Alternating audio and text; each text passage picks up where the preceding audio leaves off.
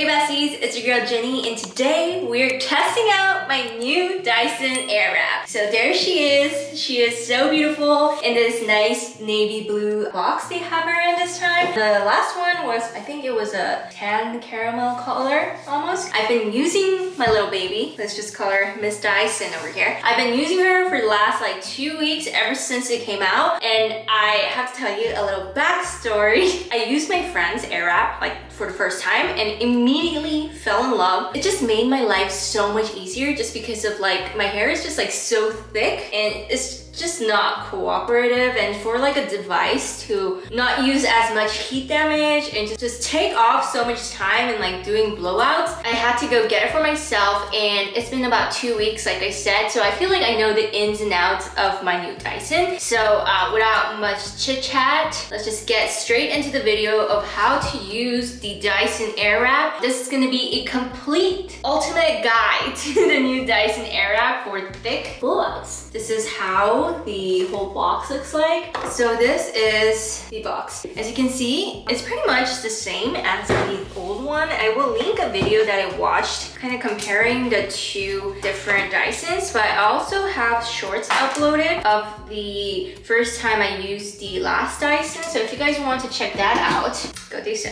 Anyways, in this box, you'll see there are little cubbies. I'll start off with the different attachments that are in this. So unlike the previous generation of the Dyson Airwraps, this is finally fixed. So what I mean by fixed is the previous generation, like they didn't have this part right here. So it kind of made it really difficult sometimes and kind of annoying because you would have to, every time you want to wrap one side of your hair and you want to switch to the other side, you have to go take it off and on. And now it's just so easy to just like, you know, do that. You have two sizes. This is the long package. It comes in two sizes, 1.2 inches versus 1.6 inches. I use both different parts of my hair, but we'll get back to that later. And the same thing on the Dyson is the round brush. I only really use this to do my banging area. And I do know that the old Dyson items you can use on the new ones and vice versa. So they make that part nice because $600 every year for a hair tool is a little bit extreme.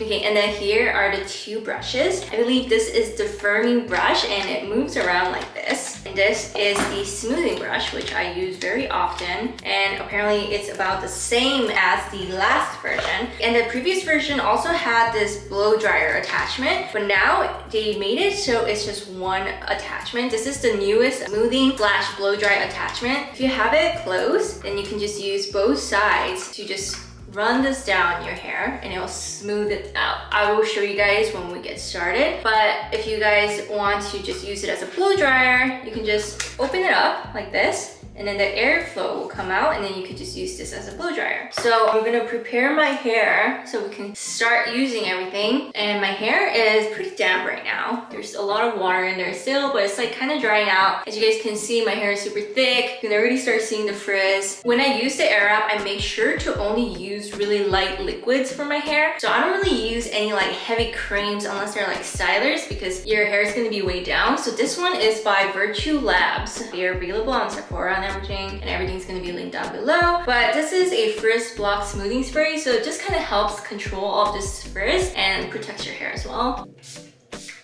And as you guys can see, it's like super light. So you want to use hair products, even though you don't use this, like just use a really light hair product so it doesn't weigh your hair down. I'm gonna blow dry my hair a little bit, and I'm gonna add this little styler to my hair when my hair is a little more dry. So I'm just gonna attach this smoothing tool, and then we're not gonna completely dry out my hair. We're just gonna make it a little more dry, especially the root area. So as you guys can see, this tool is the same as the other one. The filter is right here, power, heat setting, and then also the power of the air. Apparently this tool is supposed to be way stronger than the last one. Better technology, I suppose.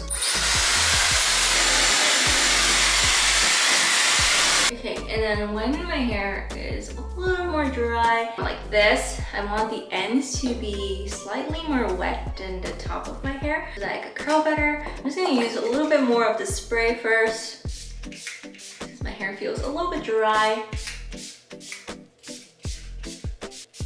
And then we're just gonna comb it out, just using my T3 white comb. You guys know, besides Dyson, E3 is probably one of my favorite hair tools. I mean, really nice accessories to go along with your hair tools. If you guys were interested in that. Okay, so I brushed it out and I'm gonna be using this styling cream. I figure just adding that before the hairspray, it really locks my curls in. So we're just gonna use amount. Smaller than a quarter, but more than a pea size, what I like to say. And I'm just gonna use this on the bottom mostly, not really on the roots. But good thing about this cream is if you want it to stop here, you can just leave it to air dry and it will air dry. But if you want it to be fully smooth and more controlled, just use some heat on your hair to get the full effect of the product. Anyways, just gonna remove it and make sure when you're unlocking it to only hold it from the top, because the top doesn't get hot, but then every part else does. But let me just show you the smoothing part of it on a lower heat so I could just show you how it looks like.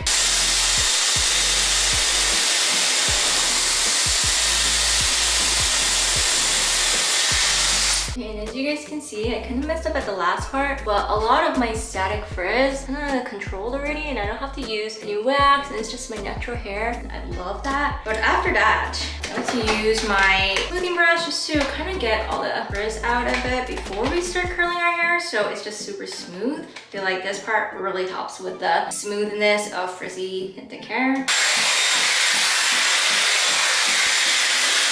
And then because this part of the process makes your hair super smooth, but also dry really fast, we're just gonna add a little bit more water on our ends here. I know this is the Tire 28 spray, but I actually used it all, so I just spray. It's just water.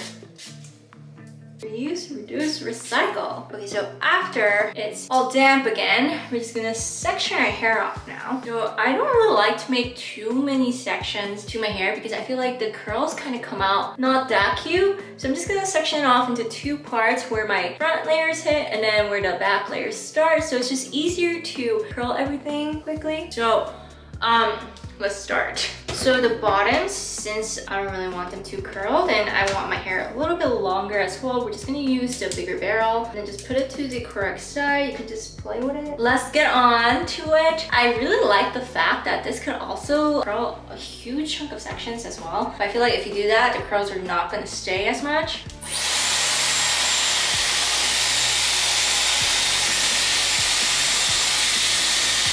Look how cool that was.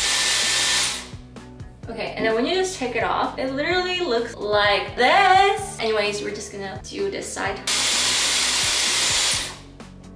And I know some people keep it up in rollers, but I just kind of twist it with my fingers. And it's fine. You don't need to go do it with the rollers and all that. Anyways, look at these effortless curl. If you want them to be a little bit more curled, I would suggest using the skinnier one. But if you're happy with like just a little bit of a curl because that's what you want for a blowout, just use the bigger one. And as always, you're more than welcome to go do more sections of your hair. We're just gonna let that sit and then just do the other side, and let me just show you how I spray it. To switch to the other side, make sure it's just real easy. I don't know why Dyson didn't do that before. This is how each side looks. It looks so gorgeous. I'm just gonna get a hairspray before I put down the next section of my hair, just so it stays. Airwrap curls are very notorious for not staying. I'm just gonna go ahead and just roll it with my fingers. This is how the bottom part looks like. We're gonna take down the next section. And as you can see, it kind of gets complicated for me because the amount of my hair plus all these layers from my wolf cut makes curling my hair not the best thing to do. So we're just gonna take that third layer of my hair and then we're gonna just section that baby off. We're gonna get back to making this part look like this. So with that, because I still only want like the little curls right here, but I think we can still do that. Let's just test this one out for you guys.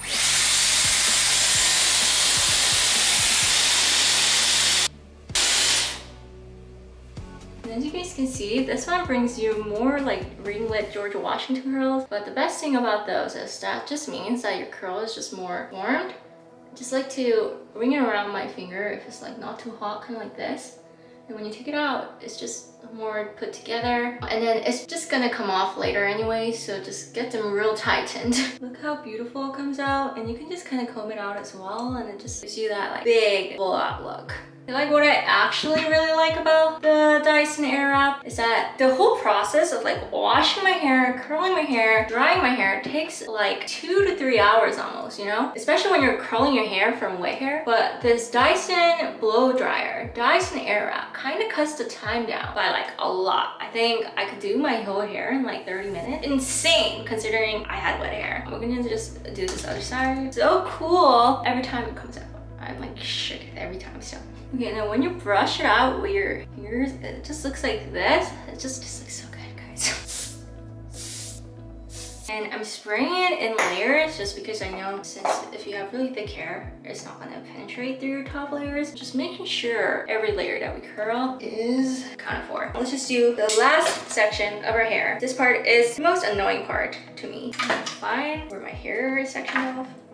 We're not gonna do the bangs, so don't worry about that right now. We're gonna do it in a little bit after we just curl the top pieces of our hair. As you can see, my top pieces kind of start really short. It just starts like kind of from here. So you just have to be mindful of that because this part is real annoying. So make sure you use the thin one. So I basically do all of the sections besides like my immediate middle pieces because we're gonna do that with a round brush. But we're just gonna do this side and then finish it off. So we're just gonna have this kind of settle down before we spray it. But we're just gonna get where our bangs start. Since they're kind of short, I'd like to section off into 2 pieces. So we're just gonna attach this. I look so ridiculous right now. So we're gonna attach the round brush attachment, and then we're just gonna grab the middle, like where we sectioned our hair. So we're just gonna grab this part, and I like to flip it outward so we don't create like a front bang situation. This gets hot, so I put it on the cool setting right after. Then just take it off, and it gives you this baby right here. We're gonna do the other side, and I'll fix it for you so it doesn't look all crazy. Same thing, you're gonna wanna section it, curl it like this, okay?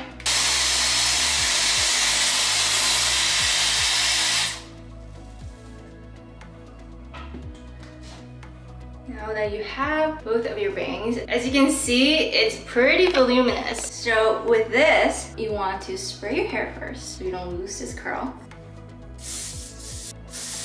Okay, and when your hair is all sprayed and marvelous, make sure that you don't really use like a too crunchy of a hairspray. Your curls are not gonna feel that nice, but this one is perfect because it just kind of gives you like a hold, but not too like aggressively, if that makes sense. Anyways, my bangs kind of get annoying, so I like to just kind of keep them up like this, and then I just brush out my hair as well with my fingers. That's pretty much how I use my Dyson Airwrap, and it creates this like really beautiful voluminous blowout that's like super easy. It's so much less time than like traditional blowout method. Like as you guys can see with my hair all blown out like this, my hair is thick with like 3 C's, you know? So just having to do each section, especially when you're going from wet hair to curled hair, just so much work. My arms hurt, my neck hurts, my wrist hurts. Literally, it's just not the biz. So I thought investing in this was perfect for me. Even though it is like $600, I believe, I feel like it's gonna save me so much more time in the end, and it's for content.